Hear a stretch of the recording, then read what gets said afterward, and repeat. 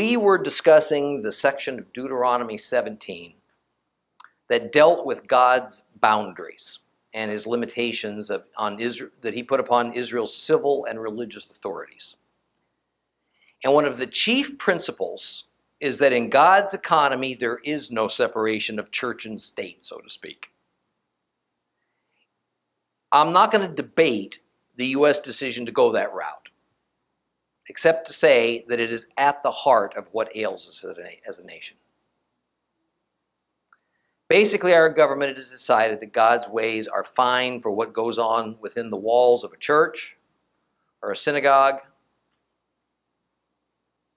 but they should have no bearing at all anywhere else in our lives, our communities, our schools, our government.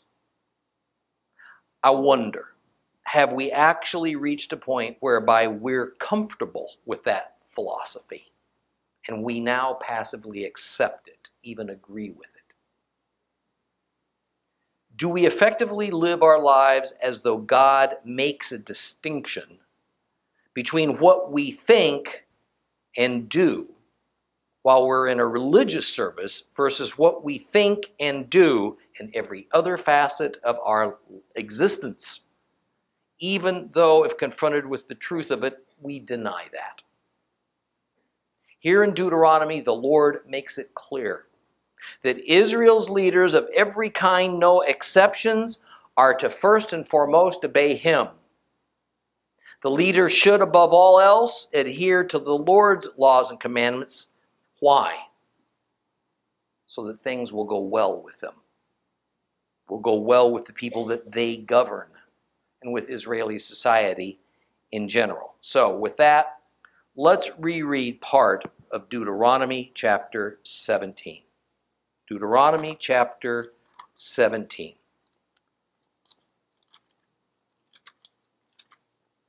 If you have a complete Jewish Bible, we're going to start on page 216. 216, Deuteronomy, and we're going to start at 17, verse 8. If a case comes before you at your city gate which is too difficult for you to judge, concerning bloodshed, civil suit, personal injury, or any other controversial issue, you are to get up, go up to the place which Adonai your God will choose, and appear before the priests, who are Levites, and the judge in office at the time. Seek their opinion. They will render a verdict for you. You will then act according to what they've told you in that place which Adonai will choose, and you are to take care to act according to all of their instructions. In accordance with the Torah they teach you, you are to carry out the judgment they render, not turning aside to the right or the left from the verdict they declare to you. Anyone presumptuous enough not to pay attention to the priests appointed there to serve Adonai your God, or to the judge, that person must die. Thus you will exterminate such wickedness from Israel. All the people will hear about it and be afraid to continue acting presumptuously. When you have entered the land of Adonai, the land that Adonai your God is giving you, have taken possession of it and are living there, you may say, I want to have a king over me, like all the other nations around me. In that event, you must appoint as king the one whom Adonai your God will choose. He must be one of your kinsmen, this king you appoint over you. You are forbidden to appoint a foreigner over you who's not your kinsman. However, he's not to acquire many horses for himself or have the people return to Egypt to obtain more horses, inasmuch as Adonai told you to never go back that way again. Likewise, he's not to acquire many wives for himself so that his heart will not turn away, and he's not to acquire excessive quantities of silver and gold. And when he has come to occupy the throne of his kingdom, he's to write a copy of this Torah for himself in a scroll from the one that the Kohanim, the priests, and the Levites use. It is to remain with him. He's to read it every day as long as he lives, so that he will learn to fear Adonai his God and keep all the words of this Torah and these laws and obey them, so that he will not think that he's better than his kinsmen, so that he will not turn aside either to the right or the left from the commandments. In this way he will prolong his own reign and that of his children in Israel. The first group of government leaders that we discussed last time is called Shoftim. judges. And they were usually tribal elders. They were, well, the purpose of their selection was to behave as a lower court, handling matters within their own tribe about things that happened within their own tribal territory. An upper court then was also established, and it was to consist primarily of Levites. Therefore, the place where these upper courts met were the 48 Levitical cities scattered throughout the land. Now, these upper courts were not appeals courts. They were courts designed to handle matters that were too difficult or too complex or just beyond the scope of the lower courts. And since the Levites, and that part of the Levites who were the priests, were Israel's experts on the Torah, the laws of Moses, it is logical that if laymen, the elders, couldn't reach agreement on a case, it would be referred to those who are the recognized legal experts. Legal meaning the law of Moses. The ordinance of God that establishes this legal structure also states that since this upper court, consisting primarily of Levites, is a federal court, so to speak, then it handles matters from or between members of the various tribes. Their rulings were not to be questioned, and that anyone who refused to carry out their rulings was to be executed. Here is a key in understanding the role of the judges. The typical ones, those who formed the lower courts, only dealt with matters concerning their own tribes. That's it. You're a Benjamite, you deal with matters of the tribe of Benjamin. You're a Judahite, you deal with matters of the tribe of Judah. And while we get this mental picture, by the way, of a judge sitting behind a bench ruling on legal issues, in fact, many of Israel's judges came to assume entirely different roles than those ascribed or possibly even envisioned here. Samson, for instance, he of superhuman strength acted as a protector of his people and an instrument of God's wrath upon the Philistines. He certainly did not sit as an arbiter of legal matters among his tribe of Dan. The next class of governmental leaders that Moses discussed was kings. And it would be nearly 300 years after the time of Moses before Israel actually had its first king, and that was Saul. So the instructions regarding the boundaries and the limitations around what an Israelite king should be and what he could and could not do were looking well into the future. And we must grasp that what this is both knowledge of the future and it's a kind of concession on God's part. In other words, he foreknew that Israel would eventually want to be more like their neighbors than to be seen as set apart and unique. So he makes provision for Israel to have an earthly king because the Hebrews were, in time, going to demand it. It's not at all unlike circumstances that Paul was dealing with, and the thoughts that he gave to us, recorded them, concerning divorce. It's not that God ordains or condones divorce. It's that in his foreknowledge and grace, he knows that fallen humans will go this route. So he sets up procedures and boundaries to deal with it. God is in no way setting up the parameters of kingship because he accepts the governing philosophy of a man ruling over his people as a king. He's doing it because in time, Israel will, by their own folly, insist that a human king be appointed over them. And indeed, that is exactly what eventually happened.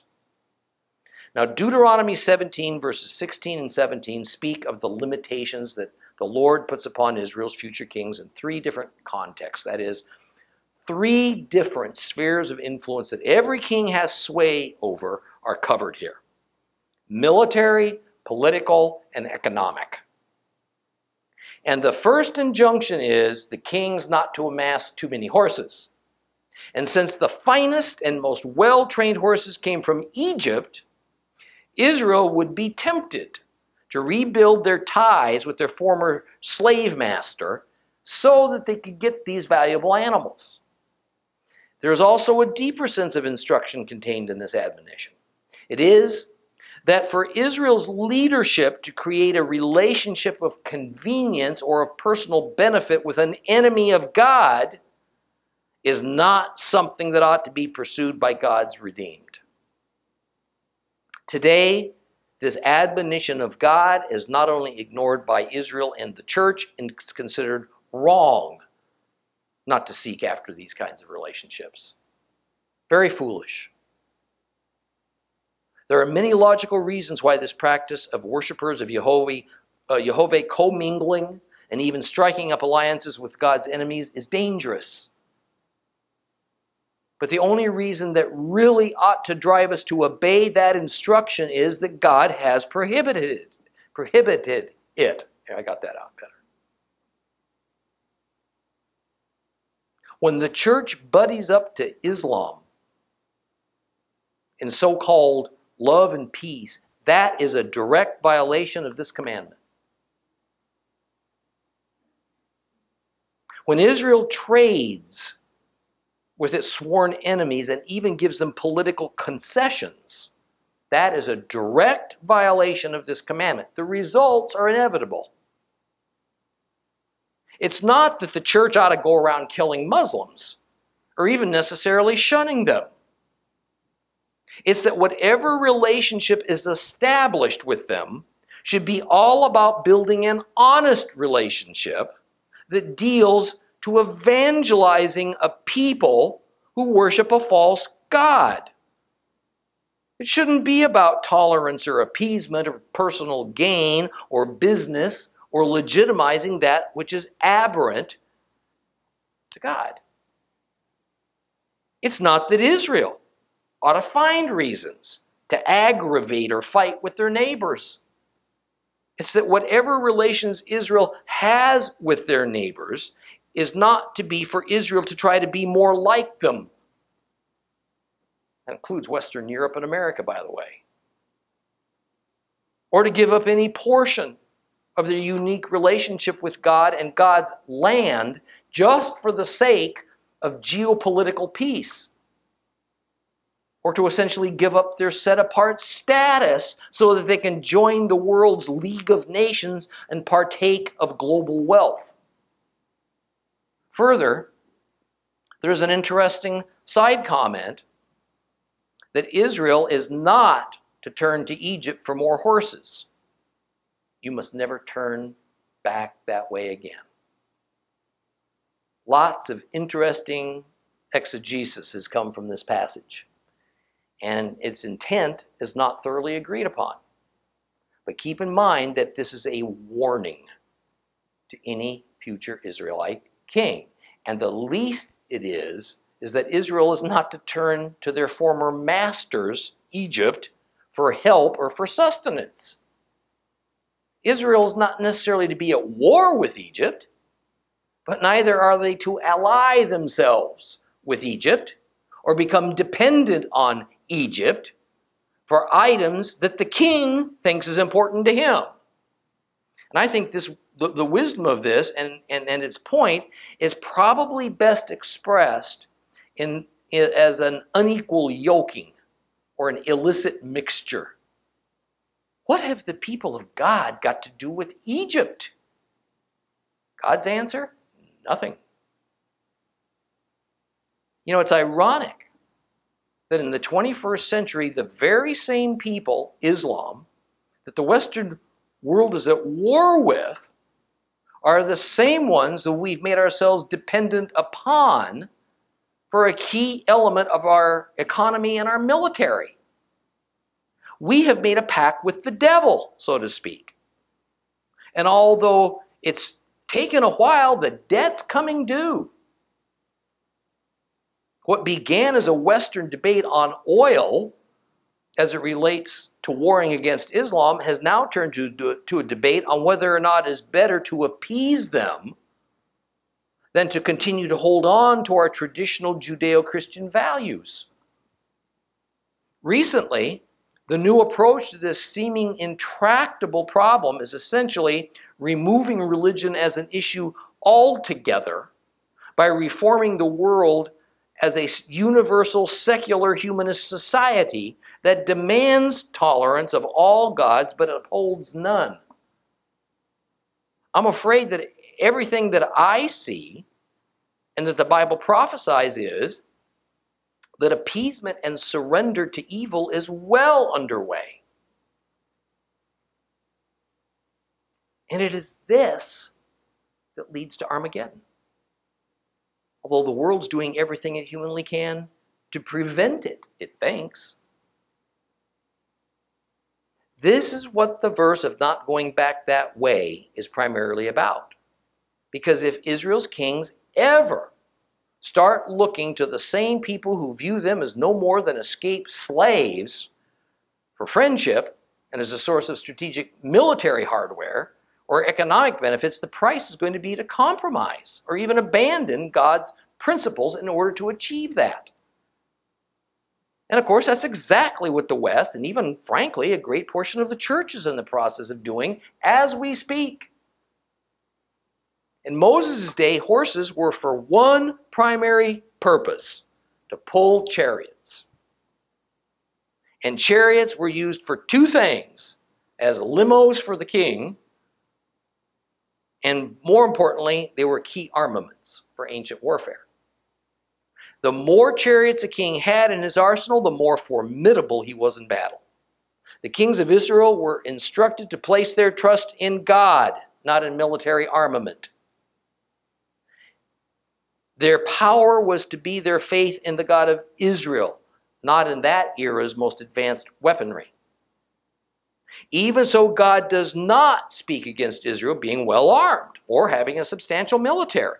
Rather, it is that their hopes of victory are the Lord, and thus obedience to Him is the key to their survival. And the source of their power and their ability to survive certainly shouldn't come from a people, in this case Egypt, who could pull the plug of that power source anytime they feel like it. Further, as has always been, kings who taste great power are very jealous to keep it. So they often turn their military against their own people, so they can maintain that power. God does not want Israel's kings to be that strong. They don't want them to be so arrogant as to be impervious to the will of the civilian population. The command that Israel's kings must not have many wives centers around a uniquely Middle Eastern societal unit that's called a harem. Westerners tend to think of a harem as simply a pleasure palace full of beautiful women for use by the king and his court. That's far from reality. Political power in the Bible era came as much from forming strong alliances as it did from exercising military might. And those alliances almost always entailed intermarriage between the families of the king that were involved. We miss the point in the infamous story of Solomon and the enormous number of wives and concubines in his harem, because the idea that seems to be prevalent among the church is that Solomon was on some level a self-indulgent sex maniac. Rather, the Bible story was meant to brag about the immense number of alliances he'd created throughout the region and how wrong-minded that was. Every wife, every concubine meant an alliance with a foreign power. Harems were not large palaces full of only women. It was where the children of these women also resided. For a king to disgrace or show disrespect to one of his wives among his harem, well, that was tantamount to an international incident. It could bring about war with the family that wife represented. So the warning that comes that a king's heart might go astray should he have a large harem means this king would be tempted to be more focused on keeping his wives and the alliances they represent satisfied than paying attention to God's people and to God's commandments. A lot of compromise. Now let me also remind you that the use of the word heart here was referring to the king's mind, his intellect, what interested him, what he felt was important, not his emotions or his love and affection towards his harem. And finally, is issued a warning for the king not to go about amassing a personal fortune on the backs of his subjects. And how would a king go about doing that?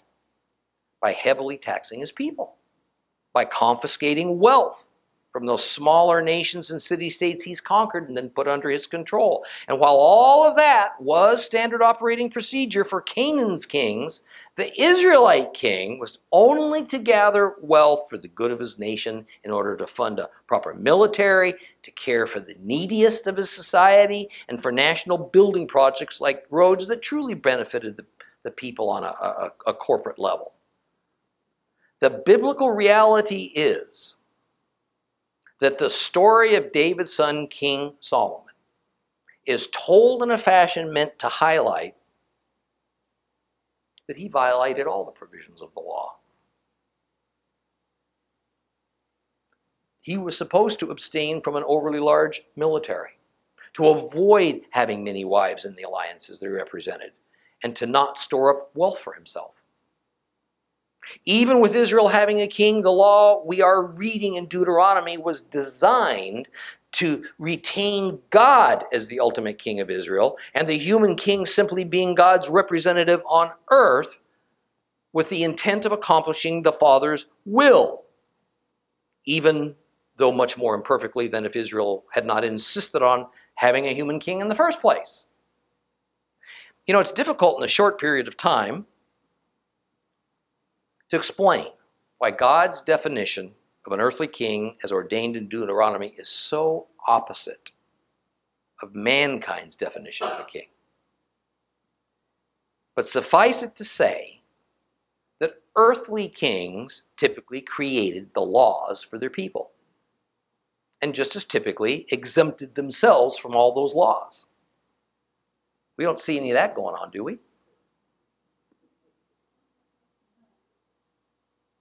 And since Israel's laws came from God Almighty, then Israel's kings were to be as much under God's laws as was any other Hebrew citizen.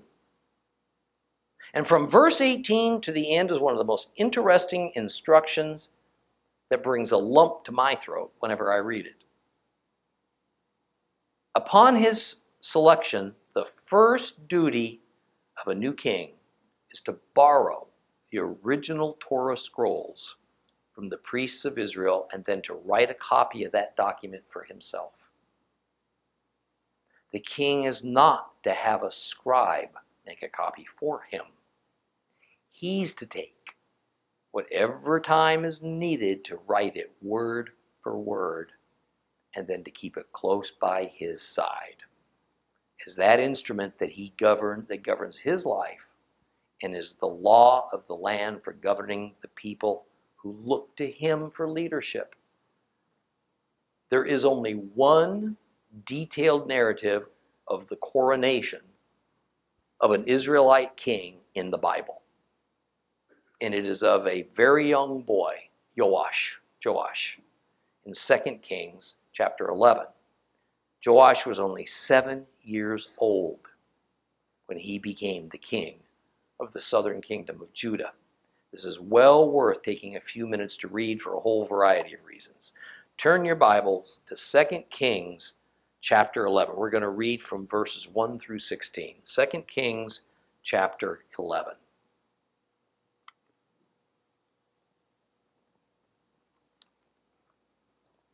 If you have a complete Jewish Bible, it's page 414.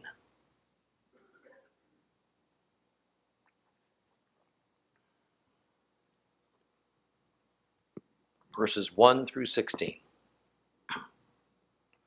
When Athaliah, the mother of Ahaziah, saw that her son was dead, she set about destroying the entire royal family. But Yehosheba, the daughter of King Joram, sister of Ahaziah, took Joash, the son of Ahaziah, and stole him away from among the princes who were being slaughtered. She took him and his nurse, sequestered them in a bedroom, and hid them from Athaliah so that he wasn't killed. He remained hidden with his nurse in the house of Adonai for 6 years, and during this time Athaliah ruled the land. In the 7th year, Jehoiada summoned the captains of 100-man platoons of both the Kari and the guard, and he brought them into the house of Adonai and made an agreement with them and had them swear to it in the house of Adonai. Then he showed them the king's son and gave them this instruction. Here is what you are to do. Of you who come on duty on Shabbat, Sabbath, a third normally of the guards, a third guards the royal palace, a third is at the Sur gate, and a third is at the gate behind the guards. The first third is to continue guarding the palace and serve as a barrier, while the other 2 groups of you who come on duty on Shabbat will guard the house of Adonai where the king is. You are to surround the king, each man with his weapon in his hand. Anyone who penetrates the ranks is to be killed. Stay with the king whenever he leaves or enters. The captains over hundreds did exactly as Jehoiada the Cohen, the priest, ordered. Each took his men, those coming on duty on Shabbat, those going off duty on Shabbat, and came to Jehoiada the priest. The priest issued to the captains of hundreds the spears and shields that had been King David's and were kept in the house of Adonai. The guards then took positions, each man with his weapon in his hand, from the right side of the house to the left side of the house, alongside the altar, alongside the exterior of the house, and around the king.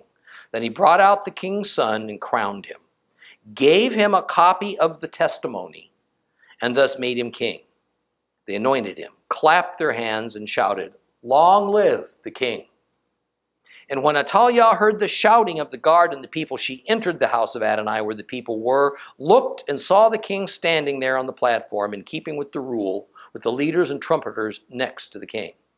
All the people of the land were celebrating and blowing the trumpets. At this, Athaliah tore her clothes and cried, "Treason!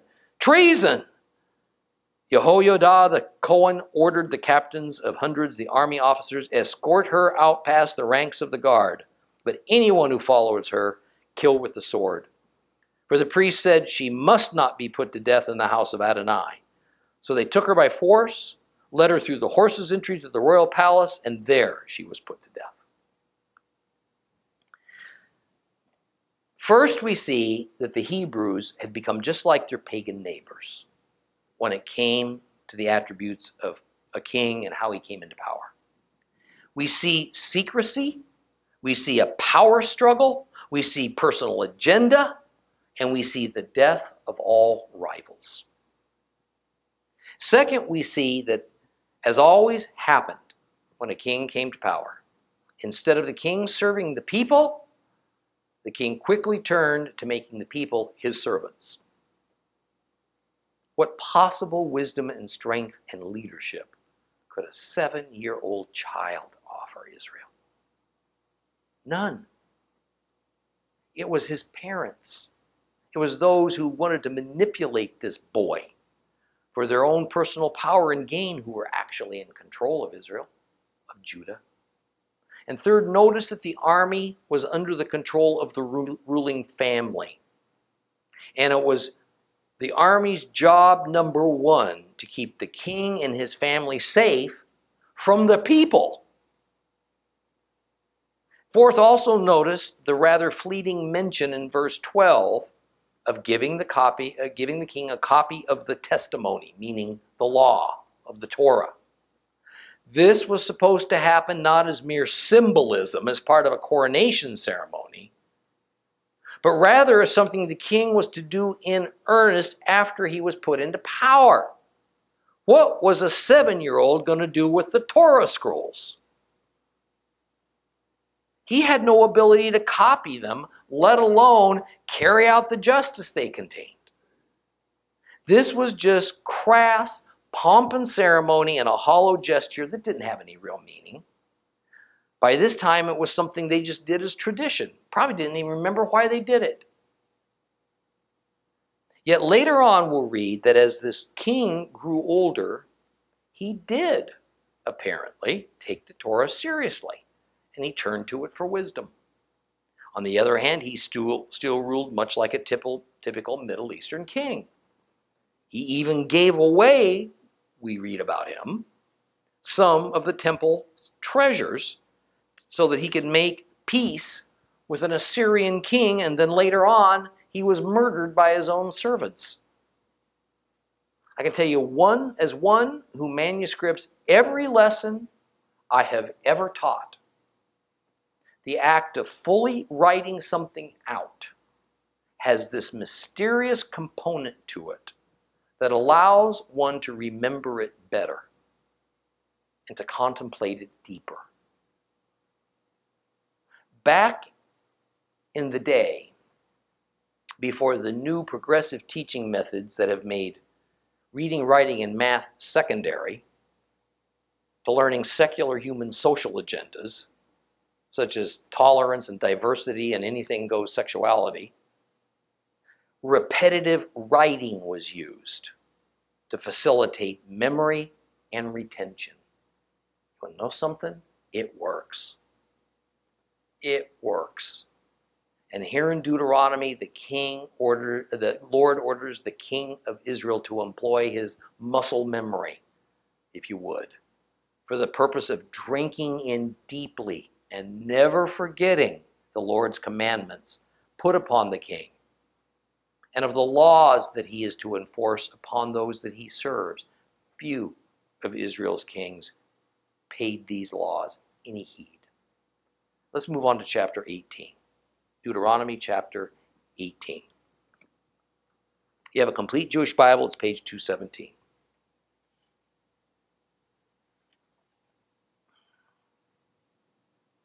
The Kohanim, the priests, who are Levites, and indeed the whole tribe of Levi, are not to have a share or an inheritance with Israel.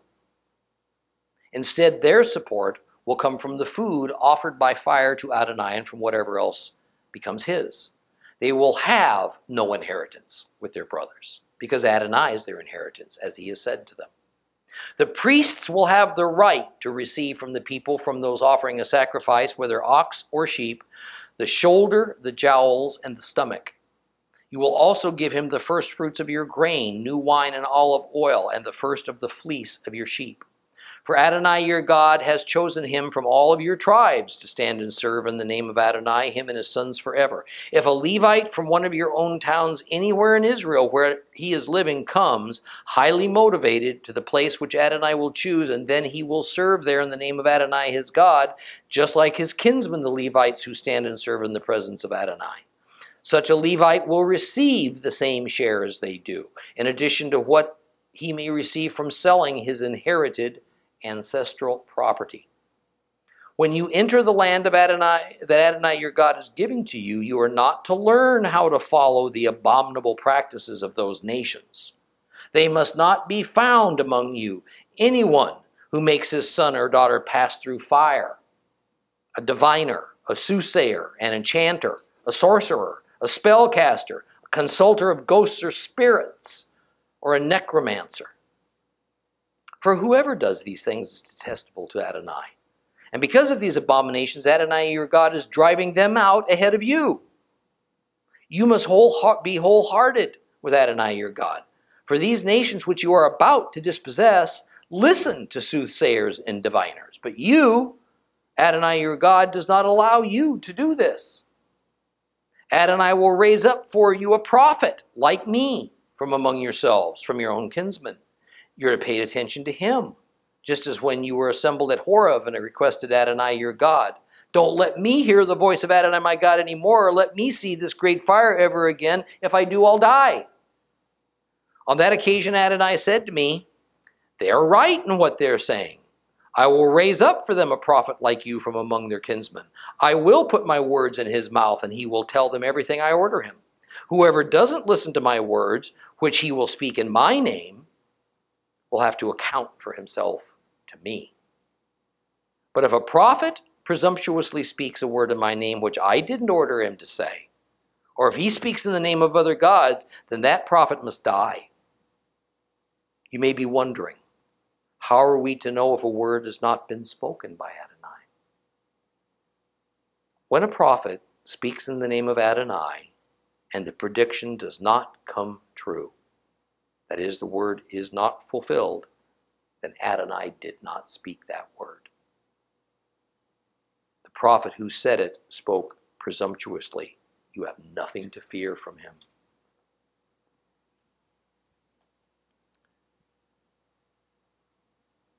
The previous chapter outlined the general boundaries and limitations for two of the four classes of government leaders, judges and kings. This chapter now does the same thing for the two remaining classes, priests and prophets. Verse 1 begins with the matter of the priests, and it reiterates that the official group of priests of Israel comes only from the tribe of Levi. It's noteworthy that since Exodus and the establishment of the priesthood, the phrase Levitical priests is often included when matters concerning the clergy of Israel arise. The reason is as simple on the one hand as it is complex on the other. It is simple because while God has declared that only one tribe, Levi, is to provide God's authorized servants, and only one clan within that tribe, Aaron's clan, is to provide the priests, that was not something that the other tribes of Israel found very easy to accept. It was the norm for most other Middle Eastern cultures of that era for the king to choose the highest priest. Then the highest priest would choose the lesser priests. And a new king meant a new batch of priests. What families these priests came from played a role in that selection, but it was far more a matter of political, meaning economic, influence rather than some long established hereditary right to that position. And remember, let's get some basics here. Until the law was given on Mount Sinai, there was no official priesthood for the Hebrews. Certainly no priestly tribe had been appointed by God. Rather, the firstborns from each family, from every tribe, tended to behave as sort of a family priest. This was a special status that was just relished by the firstborn of each family who held it. So when Moses told the 12 tribes of Israel that God has ordered that this firstborn system is coming to an end, and it was to be replaced by members of the tribe of Levi, it was met with stiff resistance.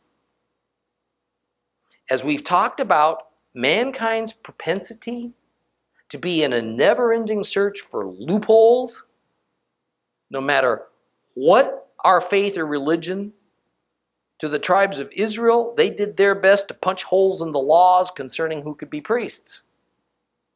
Therefore, we're going to find the phrase over and over, Levitical priests. Levitical priests. It makes it abundantly clear it's only members of the tribe of Levi that can be the clergy for Israel. Nobody else. Another reminder is contained within the first verse. It is that while the Levites were blessed with the higher than everyone else holiness status, needed to be God's servants, they paid a very heavy price for that election, for that privilege. They were not given hereditary tribal landholdings in Israel, as were the other tribes. Look at this map in the days of Joshua, and for several hundred years after. And we'll find fairly well-defined districts that were assigned as forever landholdings for each tribe of Israel. But nowhere is there such a thing as a territory of Levi. Instead, the Levites were assigned 48 cities scattered among the 12 tribal districts, along with a few acres of pasture land just outside the walls of those cities.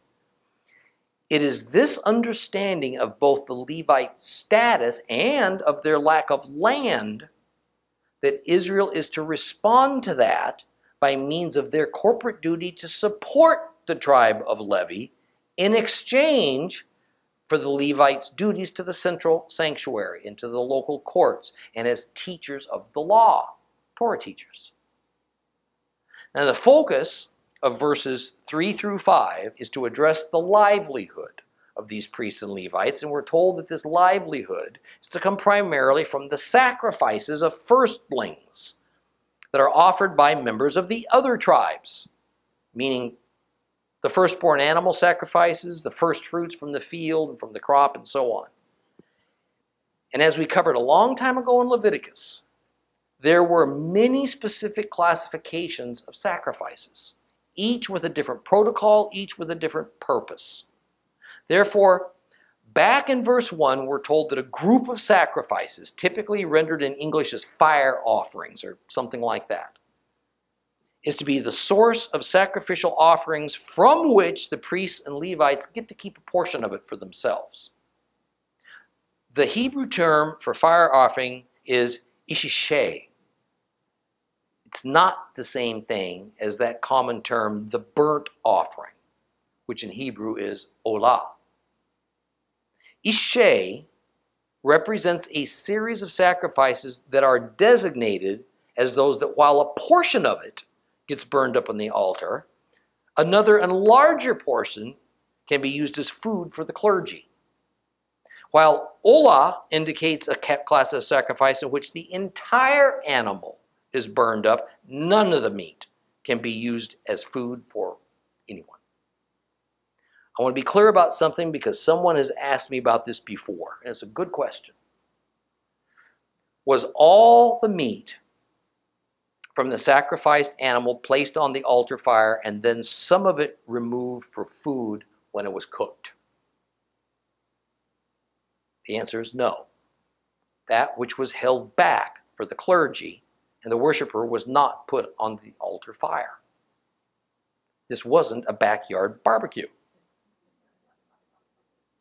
where the meat was cooked on a communal grill and that everybody kind of grabbed a rib or a burger. The altar was not a place where meat was cooked. This is important. Meat was not cooked on the altar. Meat was destroyed on the altar. It was burnt up till ashes. Although my father used to do the same thing with the meat we had on our barbecue grill, I'll tell you. My wife can testify to that, by the way. 3 specific parts of the various sacrificial animals, when used as fire offerings, were to be set aside as food for the priests and the Levites. The shoulder, meaning the upper part of the right foreleg that goes from the shoulder to the knee, and that part of the stomach that is also called the fourth stomach. Also, the clergy is to receive the jowls and the tongue. Now, for most moderns, those last couple of items are considered as waste meat. That was not the case in that era. These were good, desired portions of meat, and not just within Hebrew culture. And in verse 4, we're told that in addition to these meat portions, certain agricultural produce was to go to the priests and the Levites.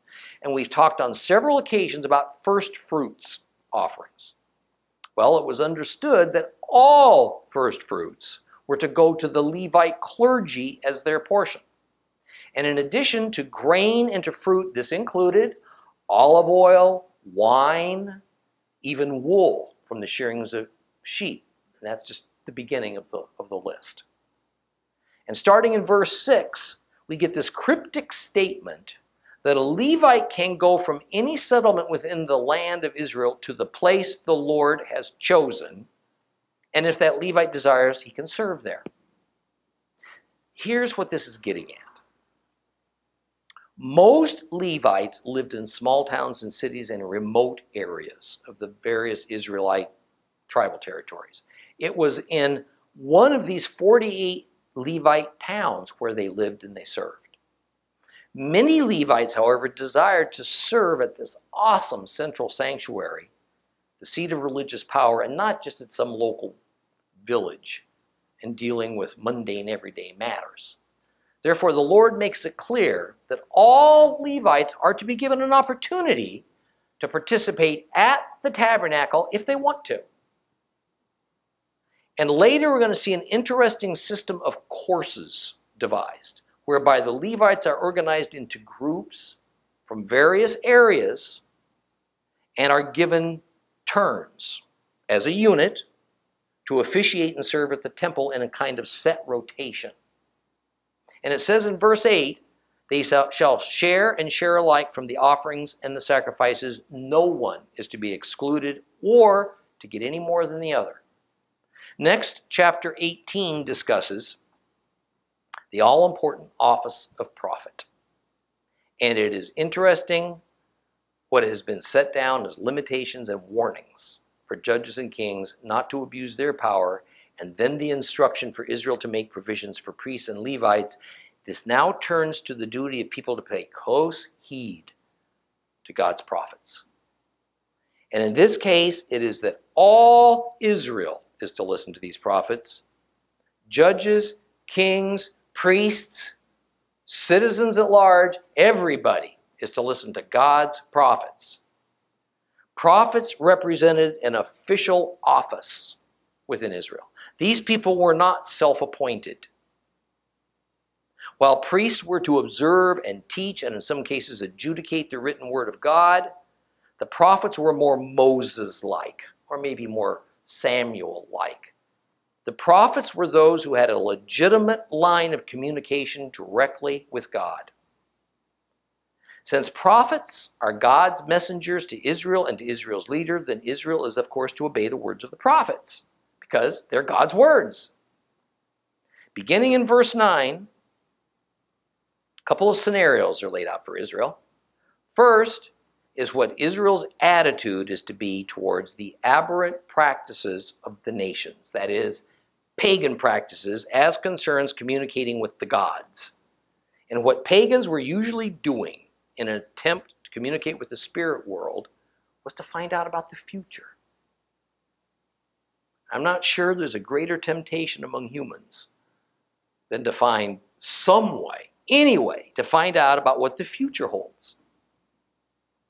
Nostradamus, Edgar Cayce, so many other psychics and fortune tellers that were held in high regard in every part of the world, they were held up because it seems everyone has a reason to want to know what lies ahead. God has authorized exactly one way for us to know about the future: through Him. If it isn't from Him, we're not to even seek it. Further, he says that the way He lets us know what part of the future He deems He wants us to know is by means of His prophets and or His already written word. Verses 10 and 11 list a series of unauthorized means to attempt to get at the future. And it ranges from offering a child sacrifice in exchange for receiving information, to divining, sorcery, even attempting to talk to the spirits of the dead. Now, while this is not intended to be an exhaustive list of every possible means of trying to find out about the future, it does cover the most common and well-known methods of that time. And what is listed includes things like reading the entrails of animals, talking with ghosts, looking at patterns of oil or blood dripped into bowls of water, magic, all of this. The Lord says anyone who does these things is aberrant to Him. I want to be clear. You know those cute little psychic hotlines advertised on TV? Those tarot cards we can buy at Barnes & Noble? Those palm readers next to the tattoo parlors? We can joke about them, but I want you to know these folks are serious about what they do. Serious. God's serious about it too. All I can tell you is that for God's people to even get close to dealing with these folks who do such things, even as a lark, just something fun to do on a boring afternoon, this puts us in direct confrontation with God. Not a very good idea. And the Lord says that this is the reason He's kicking those Canaanites out of their own land and giving it to Israel, because they do all this stuff. So Israel is certainly not to do what the Canaanites have been doing in trying to divine the future. Rather, the Lord says in verse 15, He'll raise up a prophet for Israel for this purpose. When it's God's will that Israel should know things about the future, God will appoint a prophet to tell them. And in that quote, it's made crystal clear that when a prophet speaks, all Israel is to obey. But it also says in verse 20 that if a prophet speaks something that God didn't tell him to say, or he speaks in the name of false gods, what happens to that prophet? To die, to be executed. This is a Hebrew prophet that's being spoken about here. So the first issue concerns pagan prophets. Now the issue is Israelite prophets. And the question becomes a sticky one because it's bedeviled Judaism and Christianity forever. How can we tell a false prophet from a true prophet of Jehovah God when both are claiming to be loyal believers of the God of Israel? Both are claiming that their word is directly from God and so it's trustworthy. How do we know? The simplistic answer lies in verse 22. When a prophet says he's speaking a word from the Lord and it doesn't happen, that person is a false prophet. Should not be listened to. Yet sometimes the prophecy that is spoken is to occur so far into the future. How will the people hearing it ever know which guy to believe? This opens up quite a can of worms, I think. Also a pet peeve of mine. And it concerns those who make a habit of saying to others, I have a word from the Lord for you. I don't like that very much. In other words, they have declared themselves to be prophets, whether they realize it or not. If you are tempted to put yourself in that position, or if you're convinced that the Lord has anointed you as a prophet, then I want you to think very long and hard about what we just read in Deuteronomy 18. God doesn't leave any wiggle room here. If you truly have a message from Him, it is infallible. It will happen precisely as given. If it doesn't happen, it's not from Him. It was from another source. And the prophet has spoken falsely. A prophet can speak the truth 10 times and be right. But if you should get carried away, say something one time that's not from God, the consequences for delivering a false message are pretty severe, with the loss of credibility being the least thing to worry about. Even God's greatest prophets, the ones who have books of the Bible named for them, we read how they worried constantly about whether to even tell the people what they believed God told them. They often had doubts about whether they were correct. They wondered whether or not what they had actually entered their minds was of divine origin. Or was it their imaginations working overtime, or even worse? God's greatest prophets knew that being chosen as His prophet didn't mean that they were incapable of being wrong. It meant He was incapable of being wrong. They all, therefore all of God's prophets were by definition reluctant prophets in every sense of the word, in that they weren't seeking to be a prophet when God called them. They weren't even sure they wanted the job. They were usually full of doubts about whether to actually deliver the Lord's message to the people as He told them to do. I mean, part of the reason for this insecurity was that prophets were often beaten, jailed, and martyred. How about that for a job description? And at the least, they usually had difficult and often isolated lives. This is because the messages from God were not usually ones that people particularly wanted to hear. They liked it the way things were. You know the old saying about how people seem to always want to kill the messenger of unwelcome news. There was another facet to this predicament as well. Prophets understood God's sovereignty to a point that most of us generally don't.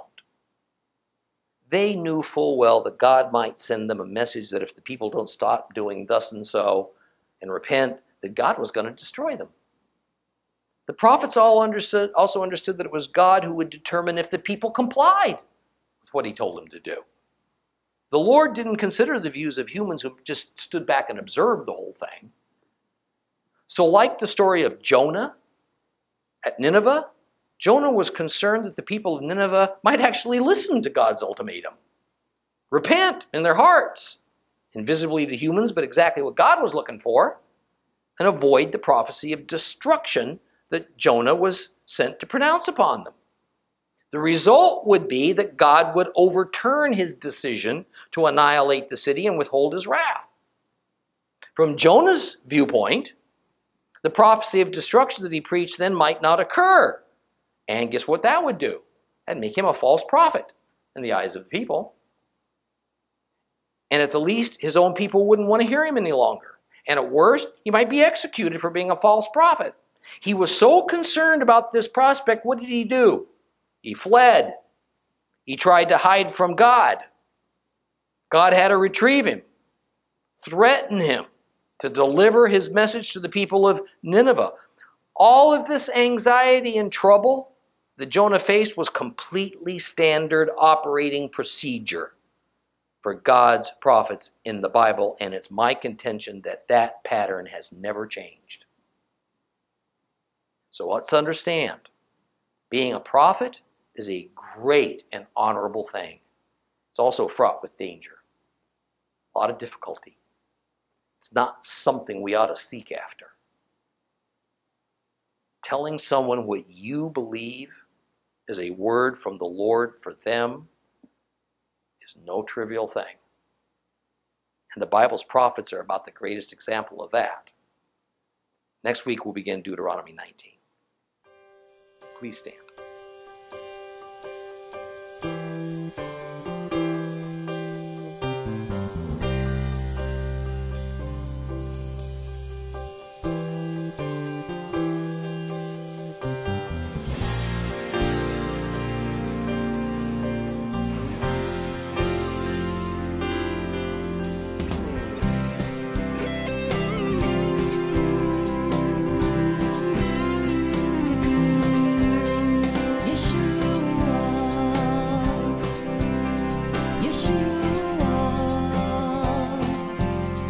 Yeshua.